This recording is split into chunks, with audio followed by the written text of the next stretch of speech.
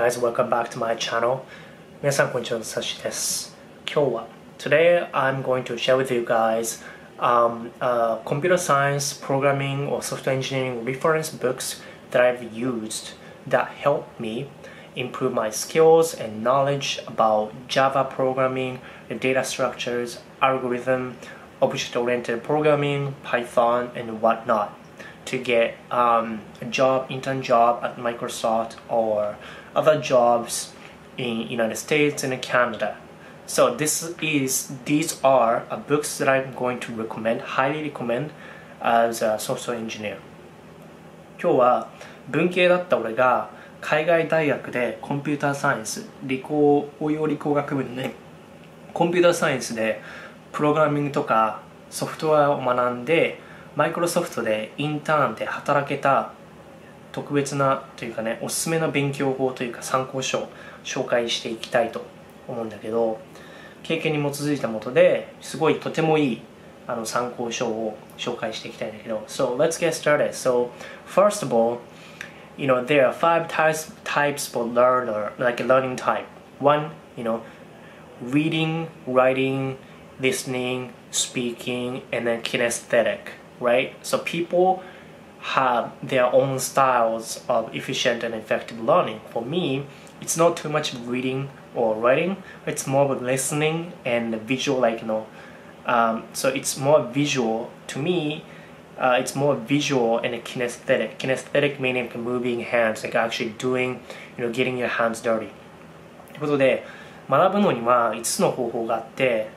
特化した学び方があって、読んで学ぶ人もいれば、書いて学ぶ人、聞いて学ぶ人、見て学ぶ人、あと体を動かして学ぶ人って言うんだけど、俺はビジュアルなのね。So, this reference book is really visual. It's really visually appealing. The first one is Head First Java. This whole series, Head First series by O'Reilly is really good company, publishing company. So I highly recommend this one. So first one is Head First Java. It's an introductory reference book for Java. これね、Head First Java ってやつで超おすすめ。Second book that I recommend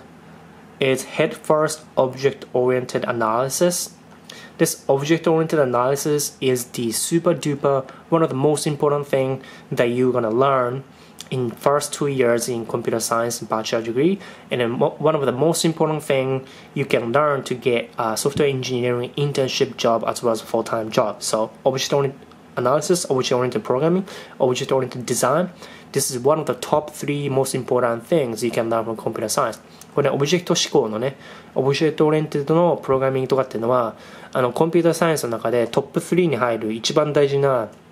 あれで、大学2年とか3年生の時に学ぶんだけど、これをね、本で読めば、もう大学2年までもう学んじゃったと思ってもいい。And last one is Head First Design Patterns. This talks about different kind of design patterns for different kind of software applications, and this is quite important if you want to work as a software engineer, because if you get a job at a software company, you need to know different kind of design patterns to build an efficient software. Without this design pattern, you're going to be writing really crappy codes, and your performance is going to suffer. So almost all the Java or C# or C++, even Android or iOS software developers need to learn this design patterns. This is one of the most important topics if you want to get a job as a software engineer. ということで、これデザインパターンっていうのはオブジェクトオリエンテッドと同じで、同じぐらいすごい大事だから、これをね、絶対に学んでほしいなと。で、これ大学3年生ぐらいねかな。で、これが大学2年生で学ぶ。で、これは超的なね、言語を学ぶやつで。So let's take a look inside this Head First Java. All these books are really visually appealing, so you probably never get bored reading this book. And that's the reason why I highly recommend this kind of book, because it's visually so appealing, and then it's not like reading textbooks, like those really difficult terminology. See, look at this visual, it's really nice, right? こうやってね、すごいビジュアルが細かに解説してあって、初心者でも絶対わかる。こうやってブレイクダウンして解説してくれるから。So it's quite a bit of breakdown and then explaining everything step by step. And I simply almost all the computer science stuff, like even like when I was learning JavaScript or Android application development, I was first book that I got was this Head First series because it's so good, to understand concepts. Reading textbook really doesn't help me understand really. という感じでこのシリーズ俺いつも読んでるね。いろんなAndroid開発の本の時もこのヘッドファーストのやつ読んだし、これパズルとかもね、こうやってそうやっていろんな学び方をこうジグゾーパズルとかにしてやってるから、いろんな方角からねこうやって覚えさせてくれるからすごい覚える。こうやってパズルとかさ。So this is Java. If you want to know about the basics of Java, then this is this is gonna help you pretty much. And the second one, this is the object-oriented thing. This is quite important. Oh, you cannot see it, but if you have time, if you can finish this book by end of first year, then you are well ahead of your computer science degree because this is probably second year level. And this book is really easy to read, so you probably won't you won't probably stumble reading this. And the third one is design pattern. This is quite important if you want to get a job interview, different kind of patterns. So you see different kind of patterns here. And you really need these to do well in programming interview. See previous page. Where did it go? Index. Yeah. So decorator pattern, factory pattern, singleton pattern, compound pattern, facade pattern, template method pattern,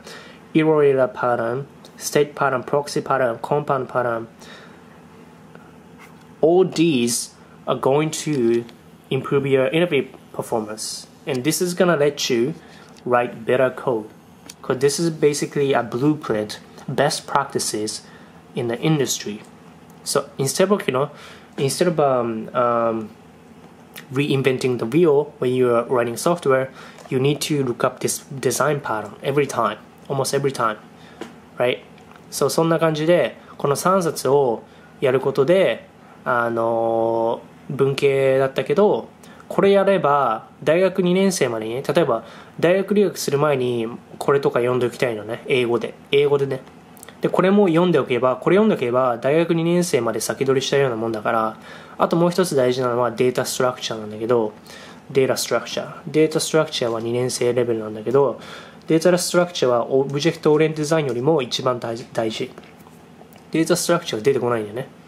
ただデータストラクチャーとアルゴリズムはコンピューターサイエンスの中で一番大事なのね。だから1番がコンピューターサイエンスのデータストラクチャーとアルゴリズム、2番目がオブジェクトオリエンテッドデザイン、3番目がデザインパターン。この3つをやっておけばインタビューで大体できるようになる。And if you're wondering if you should read these books in Japanese, 日本語で読むべきかって思うかもしれないけど、日本語で読まない方がいい。日本語で覚えちゃうと、まず英語一回さトランスレートしてるわけでしょ。ってことは間接的になってるので、情報が一回誰かのフィルターかかってて、でまず日本語で覚えてる時点でまず英語で読めなくなるから、そしたらこのね文のね構成とかもさわけわかんないから、日本語の場合でソフトウェアエンジニアリングとコンピュータサイエンスって全て英語から始まってるからさ、その派生なのね、日本語っていうのは全て英語で最初開発されて、本とか知識で全部英語でサーキュレートしてるから、それを英語で学ばない限りは絶対にコンピューターサイエンスでなかなかね北米とかで仕事はゲットできないから、こういう本は日本語でやっちゃダメ。一回日本語で覚えるとこの変換する作業がまた一回で大変になるから、絶対にお勧めしない。で俺コンピューターサイエンスのコンセプトとかって日本語で説明ができないのね。なんだかで全部英語で覚えて、当然それがインダストリースタンダードなわけよ。だからそれを日本人のソフトエンジニアと喋ろうとしてもそのさ、翻訳された英語に翻訳された言葉を喋ってきて、なんとなくキーワードは分かるんだけど、文の構成の仕方とかさ、情報の使い方、コミュニケーションの仕方で英語と日本語じゃ全く違うから、多分日本語の方が非効率的なのね。やっぱりカタカナ語にしてさ、間接的な情報は使ってるから、多分だから俺は日本語でなかなかできないと思うのは、全て情報の処理の仕方とかターミノロジーとかコンセプトとか抽象的なもの全て英語で入れてるから、コンピューターサイエンスだから、オブジェクト思考とか言われてもオブジェクトでは分かるけど、もうオブジェクト思考とかそういうの日本語で考えてる時点で、そのいろんなキーワードをさ日本語に変換する作業がね5倍ぐらい遅くなっちゃうの、俺の頭が考えるの。だから最初の本当に超初歩的なところだけ 1,2 冊だけ日本語で読んで、その後はすぐに日本語から英語に切り替えるべきじゃないと、大学の勉強もついていけなくなるからね。そういうことで、so these are highly recommended. I'm gonna post a link in the description box, but do make sure to learn one of these. You can also, one of the two basic languages that you can learn is Java or Python. Python is really easy to learn, so you can pick one of those. But in university, you probably need Java or C# or C++. So take one of these, and 留学生の場合はさ、if you're studying computer science the first time, then probably you need to study a lot, because abstracted concepts are kind of harder to understand, to swallow. So I recommend you pick up these textbook reference books, have a head start over courses. 特に留学生の場合は英語のハンディキャップがあるわけだから、こういう本ね、俺は早めに自分で本を買ってコンセプトを入れてって、一回ねコンセプトを入れちゃえば、ささっと読んじゃえば学校のね授業が復習みたいなものになるから、このアレルギーもないし拒絶反応もないから、そうやってやって先取ってやってた、そうやってストラテジー考えてやって好成績を出して、でこのインターンシップで大事なのが、2年生の半分終わりぐらいからインターンシップを応募できるようになるのね。そのコンピューターサイエンスのベーシックのファンダメンタルのやつを終わった時にようやくねインターンで雇ってくれるぐらいになるから、それでそのインターンに応募して受かるまでに一番大事な知識はデータストラクチャーとオブジェクトオリエンテッドプログラミングとデザインパターン、あとデータベースとか、あとソフトウェアエンジニアリングプラクティスなんだけど、ほとんどね Google、Facebook とかAmazon のインタビューってほとんどデータストラクチャー、アルゴリズム、デザインパターンとかね、オブジェクトオリエンテッドプログラミングとか、あとちょっとデータベースだけど、その3つが一番大事になってくるから、そのトップのねシリコンバレーの企業で就職したいときは、だからこれがね 2,3 年生の時に学ぶから、それを今高校生で時間余ってて読める人は絶対に読んどいた方がいい。そうすれば就職ね近づくから、先取りすればするほど自分の将来が確実になっていくから、やってくれればなということで、拙い日本語だったけど。So thank you guys for watching. If you have any questions, let me know. I'll see you guys in the next video. Bye bye.